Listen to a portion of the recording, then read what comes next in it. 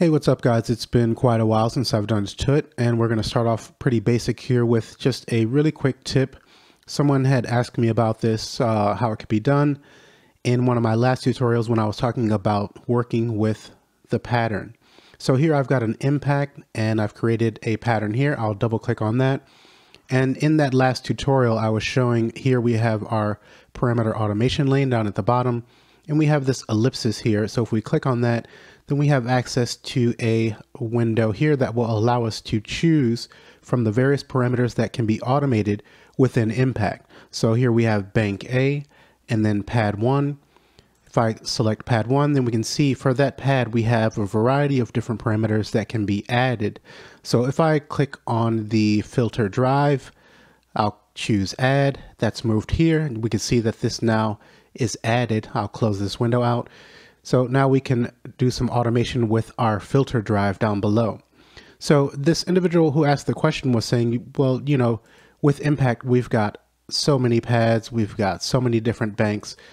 Is there a better way to access the parameters than diving into the menu? And there is. So what we could do, and by the way, if we'd like to remove this, we'll just right click and remove.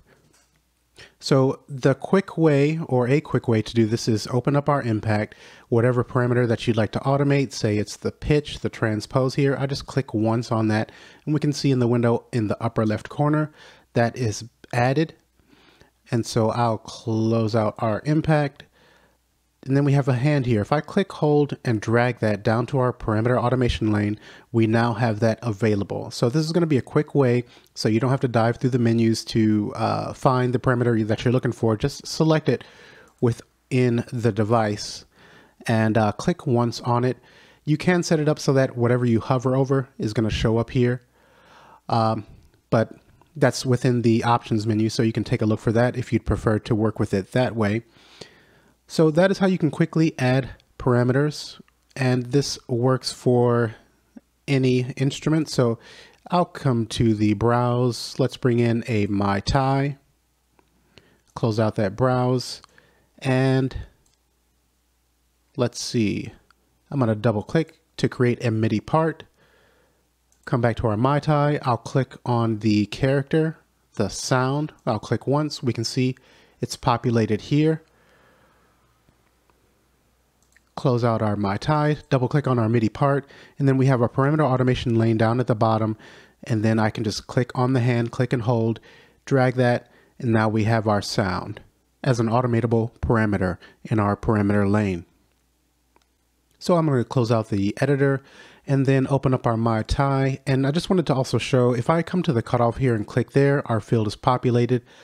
I'll close out the MyTie again. Take note of our track that the MyTie is on. If we click on A, there is a shortcut key, Alt plus A.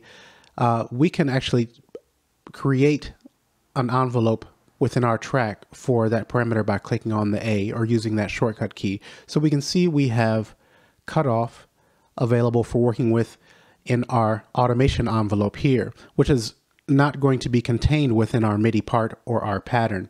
It's going to have its own track. And so this is another way that you can go about adding automation if you prefer to work with an envelope. So I will select the, let's see, amount that's populated. I'll click the A, and we can see now our amount is available for manipulation and editing here within our arrange view. Now, if we'd like to go back to the other parameter, the cutoff, we can just click on that drop down and then select it like so. Now, we can also click on this button down in the bottom left-hand corner and view both of those at the same time. And this will be useful for if you'd like to manipulate these so that they are going to work in relation to one another. Okay, and so that's how you can quickly assign parameters for automation within the parameter automation lane as well as within the arrange view here. So we're just starting off a little bit slow with this quick tip. If there's anything, any topics that you would like to be covered, go ahead and leave a comment below, and I'm going to try to get these tutorials going once again. As I said, it's been a long time, and I actually have a backlog of questions in the comments of my videos, so I'm going to go through those and try to create some tuts based on questions that people have asked and I may not have had a chance to get back with them or with you. So look out for more tuts on the way, and thanks for watching.